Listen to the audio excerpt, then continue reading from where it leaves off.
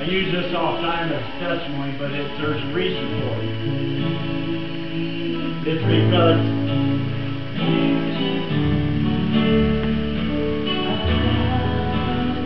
being sealed by the Holy Ghost is something I found out is real. It's life altering, situation altering. You have a problem. That's the first place you got to start, whether you're sealed by the Holy Ghost.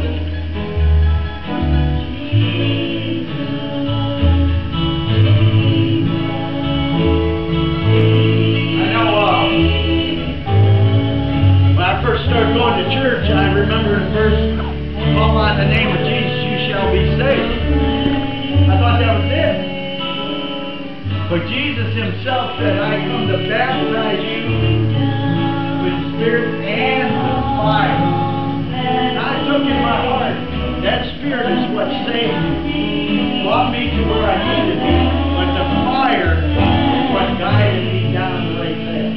When he said he brought the fire, it's me because he's burning the dog. The junk that's coming to the top, as the refiners go to the fire to purify the metal. They pull that dog off the top. After that metal gets hot, all the impurities come to the top. And he said that baptism of the Spirit will start that fire. That's what we, would you all stand?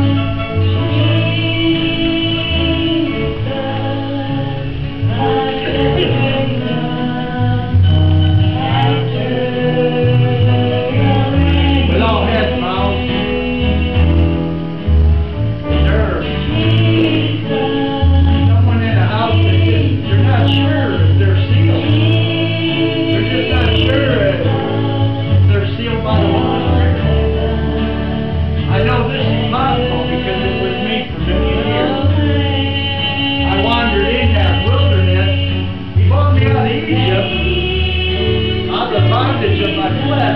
But I didn't go to the right place. I stayed in the wilderness.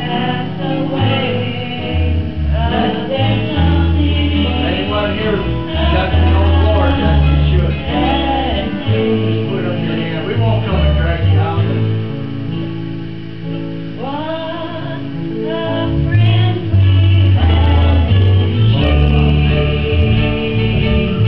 Anyone need a special prayer?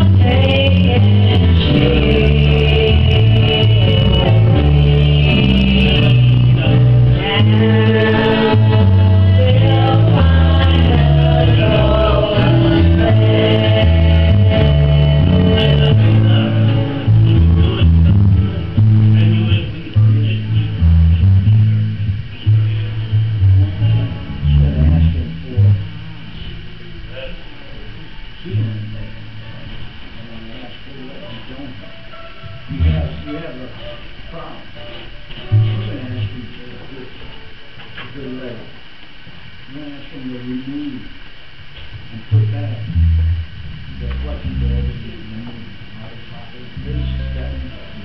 Lord, Father, for your stripes we are healed. Lord, Father, Rejoicing night and day as I walk the narrow way, for the hand of God is all my life.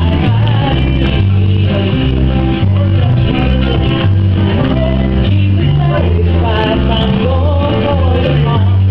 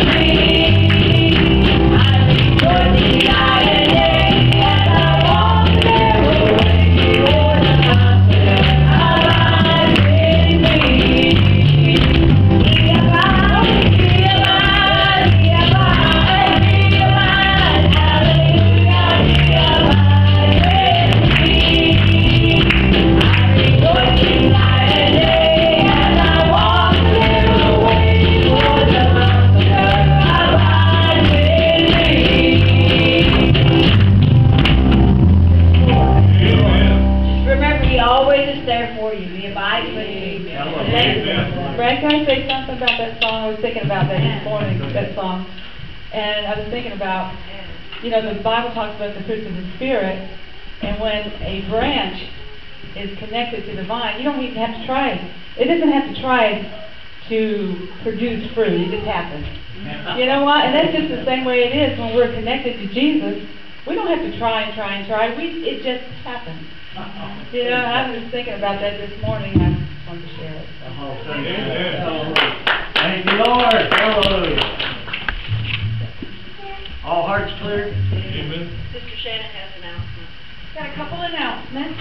We're going to be having a Mother's Day banquet. It's going to be on Saturday, May the 11th at 4:30.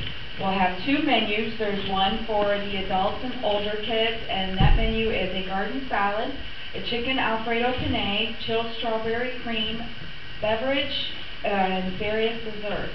Now, I know that some kids don't like pasta and things like that, so we will have them chicken nuggets and french fries. Cool. So there is a sign-up list in the back on the bulletin board back there. You have got to sign up and let us know how many is going to be in your party and how many kids will want the chicken nuggets and french fries, because we have to have an exact head count so we know how much to cook for. If you don't sign up, you can't come.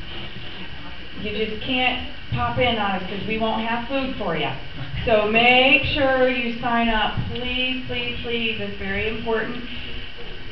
And bring whoever you want as long as a girl. Men, you're left out. This is about us. This is about our day. You will get yours later. This is for Mother's Day.